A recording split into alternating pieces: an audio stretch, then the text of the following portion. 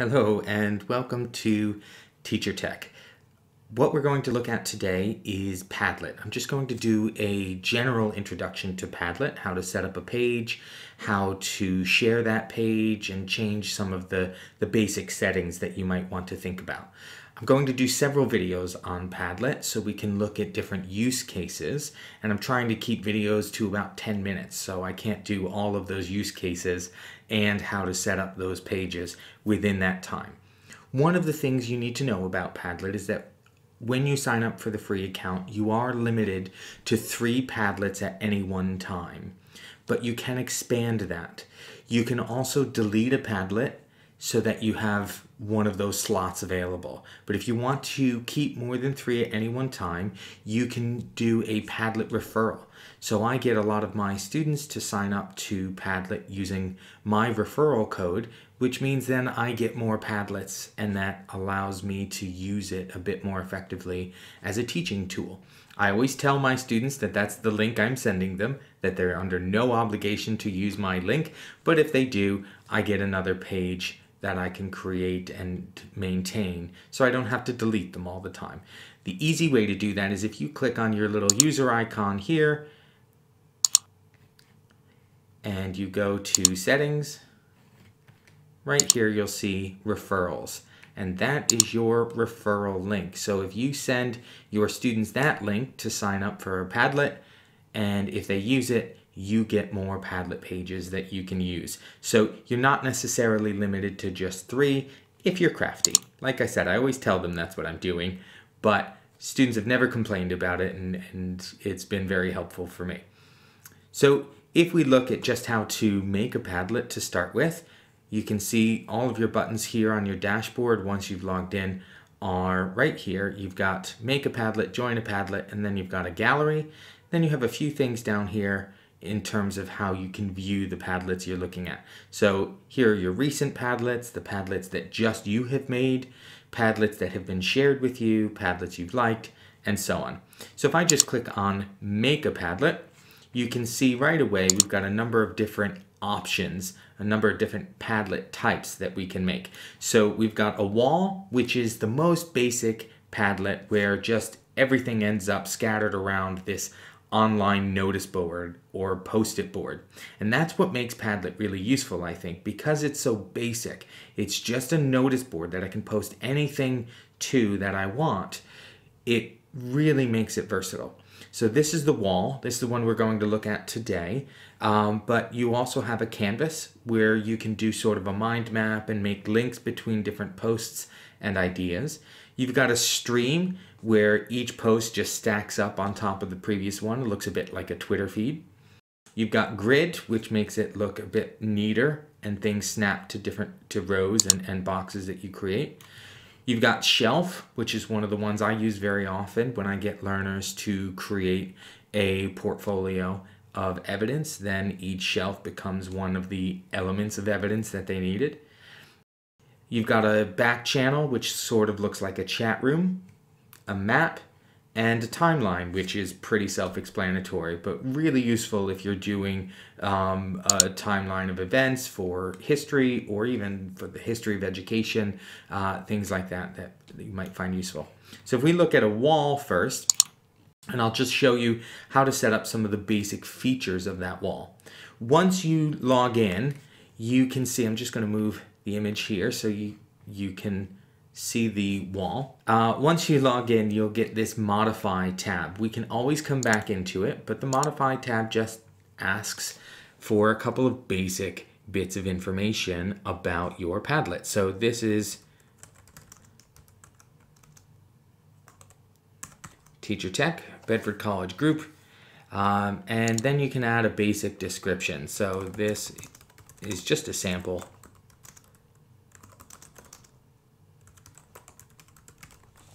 wall for demonstration. I can then choose an icon. You can see you've got quite a list of icons that you can choose. Let's go, let's do 10. Oh, baseball. I'm American. We need baseball here.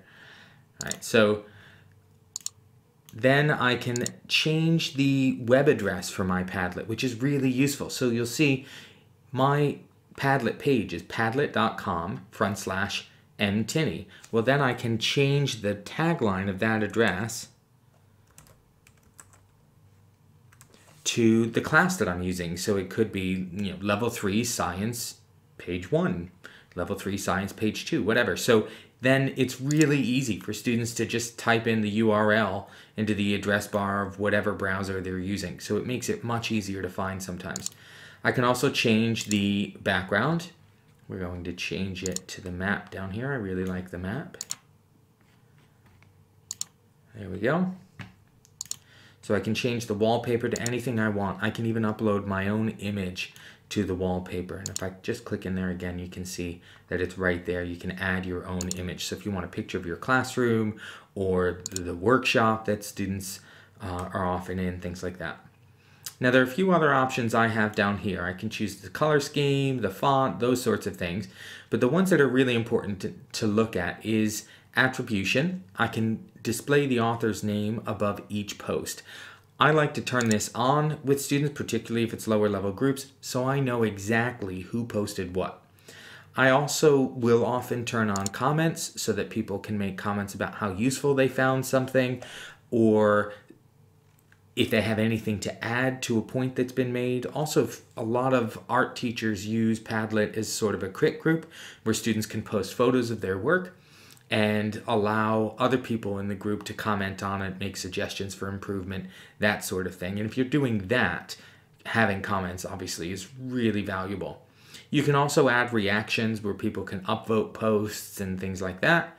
And possibly the most important two options here are require approval, which means that as a moderator, you need to approve every post before it appears public. This is good if you're working with level 3 groups, the 16 to 19 group. If you're worried anybody's going to post anything inappropriate, you can require approval. And you can also filter profanity. Those things are pretty important tools to have. So when I click next, you'll see my Padlet's going to change. And my title is here, and so is my description.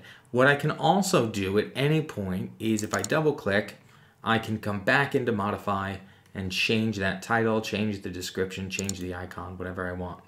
There's also a shortcut to modify right here in the gear. But there are a few other settings that are worth noting that you have. Most of your other options will appear here on that triple dotted menu.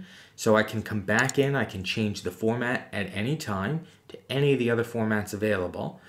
What I will suggest is if posts have already been made and you change format, sometimes you need to readjust the order of the posts and things like that so they make logical sense. So be aware of that.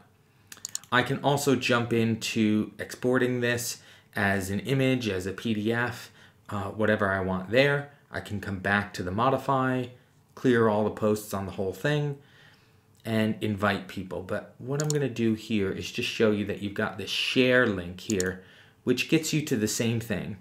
Now this allows me to control a number of things. I can invite members, so if it's somebody else who I know has a Padlet account, I can invite them here. I can also set my privacy levels, and that's important to know. There are 4 different ones. Private means you're the only one who can see it, and your Padlet is working more as a sort of notebook or diary for yourself. Password means that it's hidden from public, but if I share it with someone, they can get to it. They just need to know the password. Secret means that it's hidden from public. People can only get to it if I specifically share it with them. So nobody's going to find it accidentally. I have to send them the link in order for them to be able to get there. Or public means that the whole world can see it and it's open to everybody. So think carefully about how you want to use it. I most often use password and secret. Most of the time I use secret because I'm not really posting anything that's that sensitive. It's about collaboration and things like that. You can also set visitor permissions. So again, we can do can read, which means they can only view posts.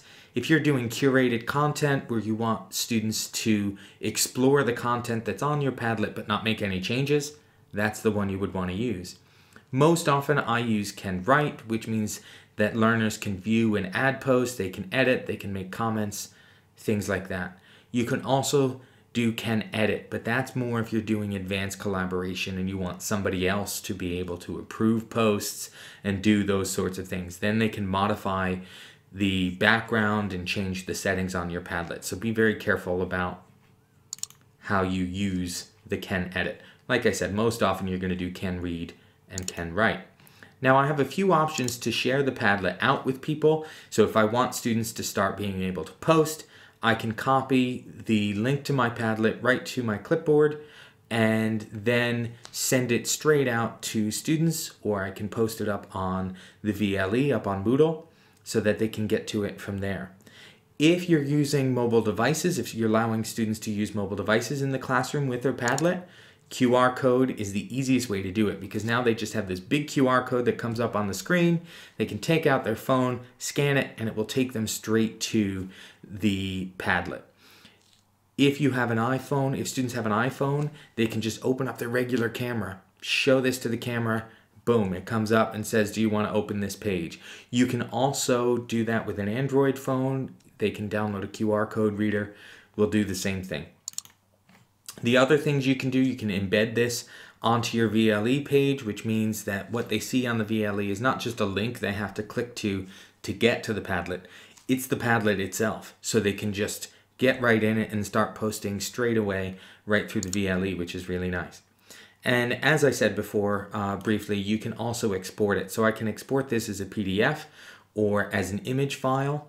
If you have a lot of posts, it becomes really difficult to read, but it can be quite useful to do that as an image. If it's a thing like a mind map or a collaborative project that students have done, it can be useful to have that as evidence. So when I am ready to start posting on Padlet on a PC, I literally just double click anywhere and I just give what I'm posting a title, and I can add a description.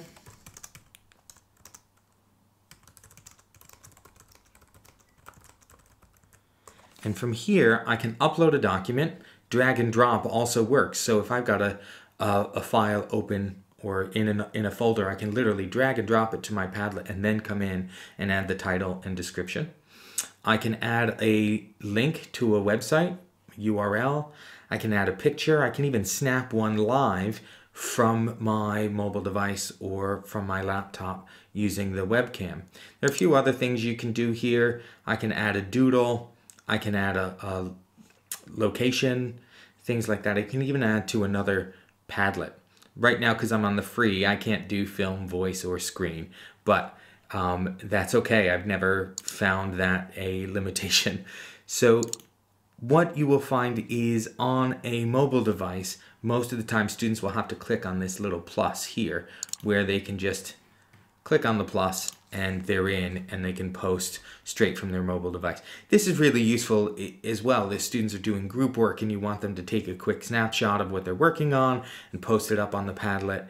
If they're doing perhaps even a poster kind of project or a flip chart exercise, they can take a photo of it, get it up on the Padlet, and then everyone can see it live, which is really useful to do.